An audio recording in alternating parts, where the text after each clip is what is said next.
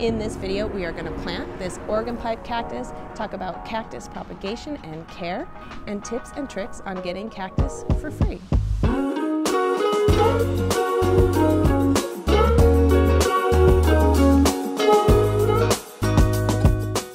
So this is a cactus that my neighbor had left outside their house. I'm assuming because theirs probably got overgrown.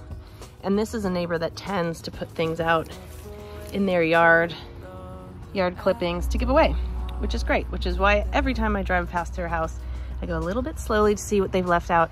And they left this cactus out, and they even left this nice rag on it to help anyone like myself pick it up.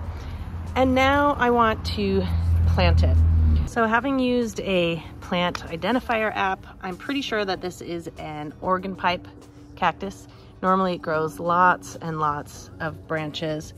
Cactus are actually really easy to plant and transplant. You can actually see where it's got little aerial feeder roots coming out, and that's where it obviously was in the soil. This was probably sticking out of the soil somewhat. And these everywhere that a little spike comes out of a cactus is called an aerial. And those are also places where roots can emerge. So you can plant or transplant a cactus that doesn't have any roots so long as you make sure that some or several of the aerials are buried into the soil. So in this case, since this is quite tall, I'm gonna guess about 2.5 feet long. It's gonna need to stay fairly buried to make sure that it can take the weight of the whole thing and not topple over. You could, of course, put a bamboo stake in to make sure it stays up if you want to keep the height. But I want to make sure that this little aerial root is buried. So I'm going to want, this is about, well, maybe a little more than 6 inches. I'm going to bury it at least till there. I have got an area of my front yard that's got a real desert southwest feel, so I think that's the perfect spot for my cactus. I have another torch cactus here. It's been here about a little over a year. It keeps growing little baby pups, which means it's pretty happy. But I just need to figure out where on here I want to place this so that it's balanced, right? Now underneath all of this rock, there is, you can kind of see it, there's hidden irrigation. So this is a little dripper system. This comes on, we have it mostly turned off in the wintertime. It comes on 3 times a week in the warmer months. And it's just enough to keep these plants pretty happy, and I don't need to think about them. It's on a timer. So I feel like ideally, as far as balance goes, I want to put it here, but I just need to make sure it gets enough sunlight. As you can see, there's a little bit of a shadow from a lot of the bird of paradise that we have. It is just after 1 o'clock today, so this is sort of the height of the sun. It is winter time, it's February, so the sun is a little bit lower in the sky, but luckily that plant is pretty tall, so if you did put it there, it probably would be pretty good as far as getting enough sunshine. In the space of my indecision, the shade has come over, and I think I'm gonna place it here beside this agave. I was originally thinking I might get rid of the agave, but seeing as that's so slim, I'm gonna place it beside the agave, like coming out of it. All things going according to plan, I'm hoping that will kind of create some pups, kind of similar to this one.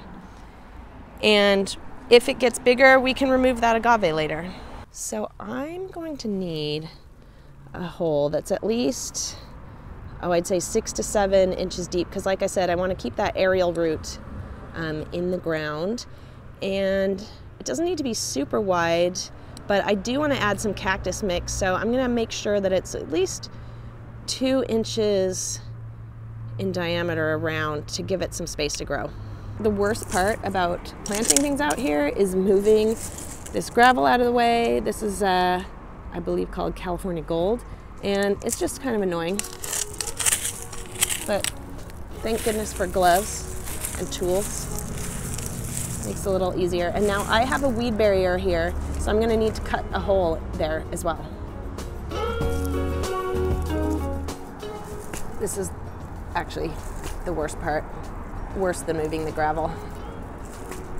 I'm not gonna make you watch me cut this hole. Okay, my hole is cut. Now we just remove the dirt. Again, you don't need to watch me doing this. I should note as well that my soil is very much clay soil, which is not ideal for cactus because it tends to get very hard. It's moist now because we've had a lot of rain, but in the summertime that will just get bone dry, and it's called clay for a reason. It becomes super hard, and cactus like to have a lot more drainage. Clay tends to get water pooled up, so I'm gonna try and remove as much soil from this little area as I can, and then I'm going to try and like loosen it up as well.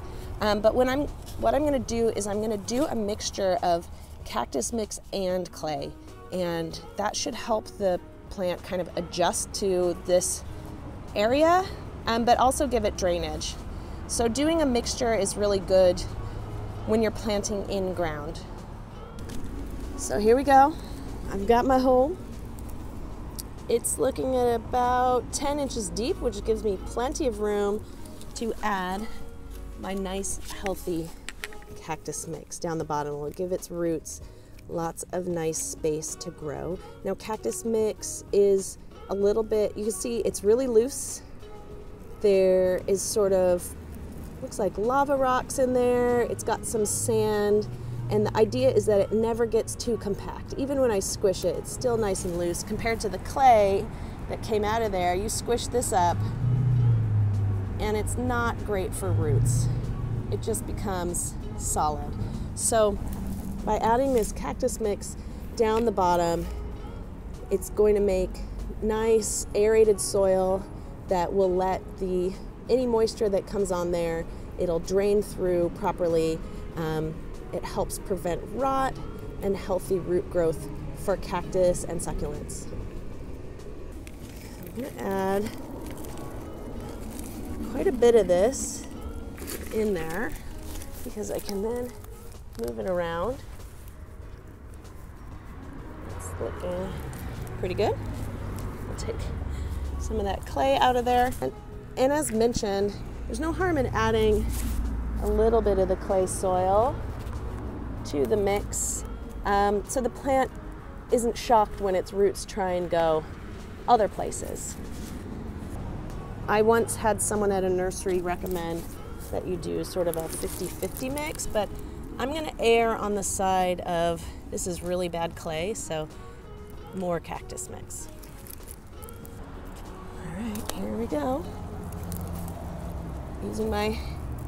Using the handy tool that was left out by the neighbor, an old t-shirt. And like I said, I want to make sure that this aerial root is in the soil. So it's coming up a little bit. I might move some of the soil there out of the bottom. I can just kind of take the gravel out, kind of move it aside, because I do want that nice cactus mix to be on the sides of the plant as well. There we go. That's pretty good. And even with this t-shirt, I am getting spiked a bit. And I want to also think about what angle I want this cactus to be facing. So it kind of bends a little bit. Let's think about which way we want it to face outwards. Kind of like the look of this. Okay, this thing is actually standing up on its own. How's that look? My husband's gonna hate it because he thinks I cram too many plants in here, but I think for now it's pretty good. Okay, I'm liking the placement. I'm liking the depth. I think we're good to start backfilling. I'm actually using my spade to prop it up because I'm doing this one-handed. I didn't bother to bring my tripod out, and I'm just going to start filling this in with the cactus mix. Maybe a little bit of the clay. Get that mixed in there. Take the gravel out. Try not to get spiked. This is the fun stuff, the fun part of dealing with cactus. And once I've got that in there, it should start to hold itself up. I can get in that other area now. Still a bit wobbly. Let's leave that there for now.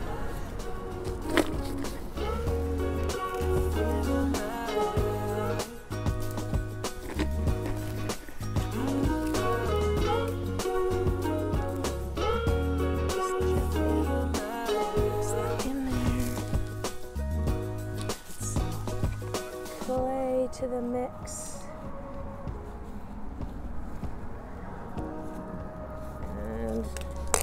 Right, this is looking pretty good. I'm gonna press this down.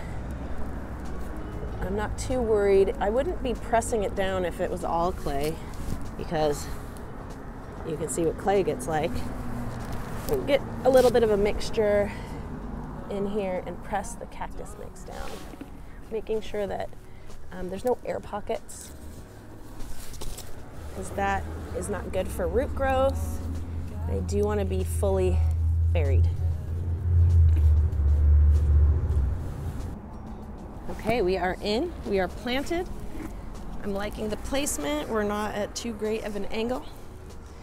And what I'm going to do is just clean up this area and put the gravel back over. And I'm not going to water it. This is a cactus. The soil has some moisture in it. It doesn't need to be watered. It's going to be quite happy growing here. Might take a while before its roots even grow. It was already calloused off, so that's the thing. A plant like this, you can chop it and repropagate it, but you do want to make sure that if you do that, you callus it over. For a cactus, you need to callus it over for at least a month. You're going to want to make sure that there's absolutely completely healed over before you repropagate it, because they are very susceptible to rot. These plants are made up of a lot of water. That is how they are so drought tolerant. They hold the water in their flesh, and they are able to survive long stretches of drought and no water because the water is in their body. So that also just means if they get a little bit of damage, outside water can cause rot. And here she is. I'm really happy with how this turned out for a giant free plant left out by the neighbors. I think it's going to thrive here. I should note right now it is late winter, early spring here in California. It is February, mid-February. This is a great time to plant plants because right now we have no risk of frost. It's not too cold, but it's not also blazing hot sun, which is a terrible time to plant new plants. It's really hard for them to adapt to their new environment. So spring, early spring is a great time to put in new plants no matter what kind of climate you have. Thanks so much for joining me today as I planted up my Oregon pipe cactus. If you want any other tips and tricks about plant care, plant propagation, and how to get free plants, don't forget to subscribe. And also I'm on TikTok and Instagram.